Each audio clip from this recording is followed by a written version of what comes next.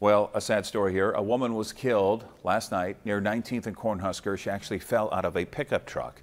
Channel 8 Eyewitness News reporter Pierce Gourlett spoke exclusively to a man who tried to save her life.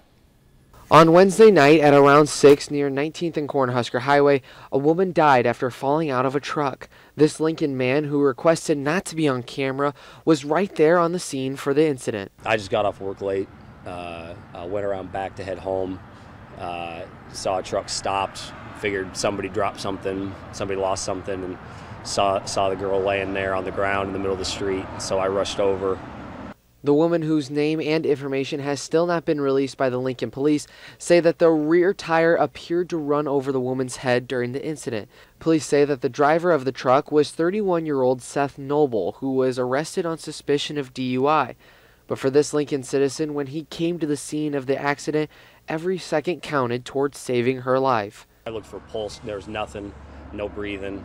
Just tried to get her situated to bring that back for CPR, basic CPR, compression CPR, just to get her heart pumping again. And then I just stabilized the head and neck, rolled her slightly, and just to prep her. And right as I started to move her with help from another gentleman, she took a deep breath, checked her again we found a weak pulse. The Lincoln resident, though, was the right person to be at the accident, as he has faced similar situations throughout his life. Like I said, I don't really panic. I got a little girl that has issues every so often. She's had a few seizures in her life. I have a mom that's been through 5 strokes in her life, and a couple of them right in front of us. So I don't. I just try to keep my head on my shoulders and assess the situation and do what's got to be done. Reporting in Lincoln, Pierce Gourlett, Channel 8 Eyewitness News. An investigation